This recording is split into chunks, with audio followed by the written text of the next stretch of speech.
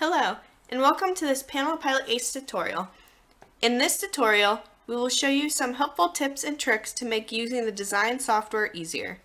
We will show you how to copy a completed screen, how to create a splash screen, the advantages of the align and distribute functions, how to use filters and using them to group elements, how to create custom element templates and their benefits, how to use the hardware schematic tool, and how to set up your PanelPilotACE to drive a relay.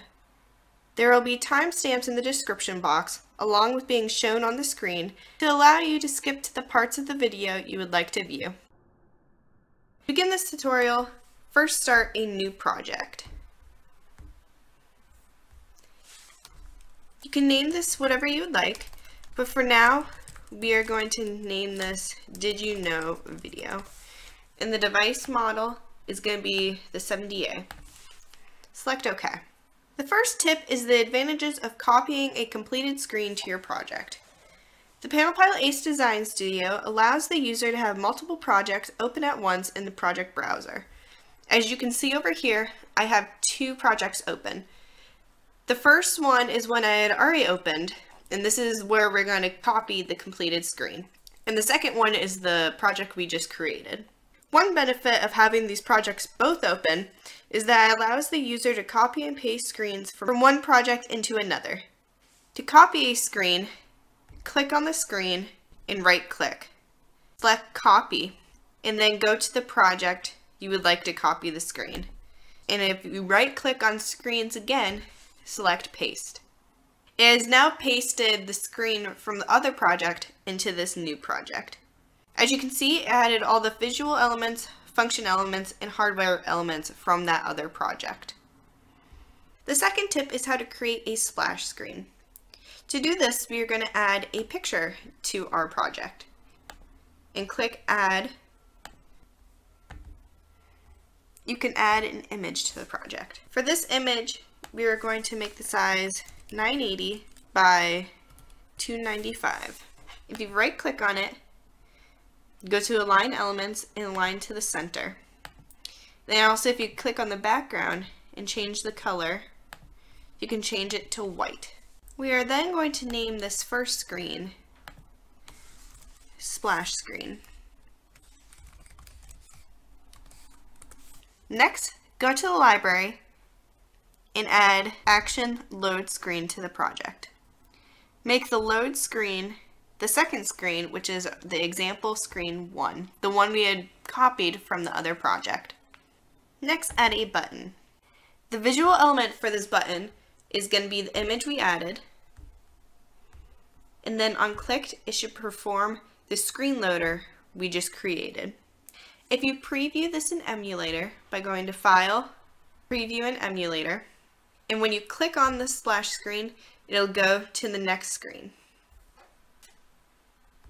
You have now completed a splash screen. The third tip will be the advantages of the align and distribute functions for visual elements.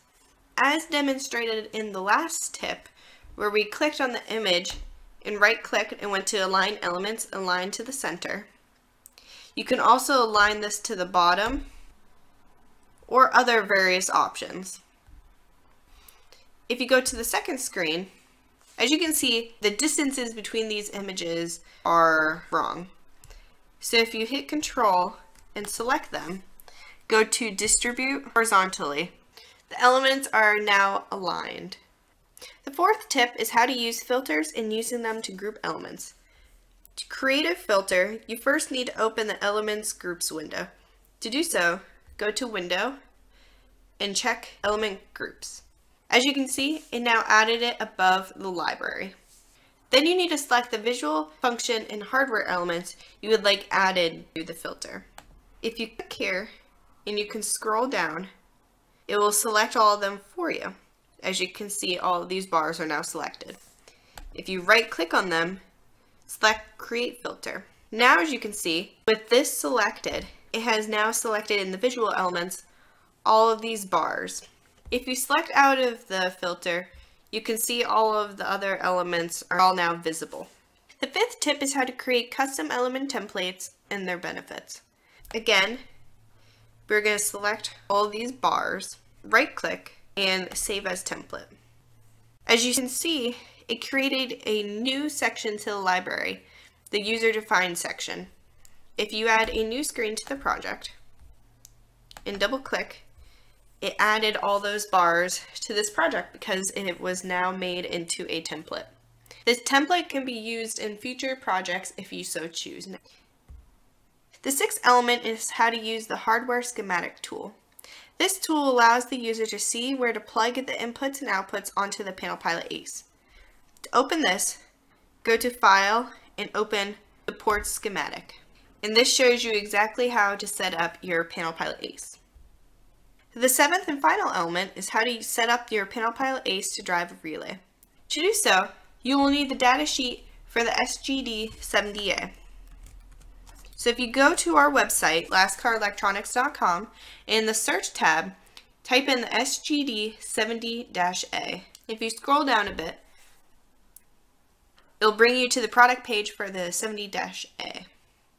If you scroll down to our resources section and select Go, it'll bring up the data sheet for you. In the data sheet, go to page 8. And at the bottom of page 8, you will see the schematic of how to set up your device to drive a relay. This video is complete. Thank you for viewing this PanelPilotACE tutorial, and I hope to see you in the next video.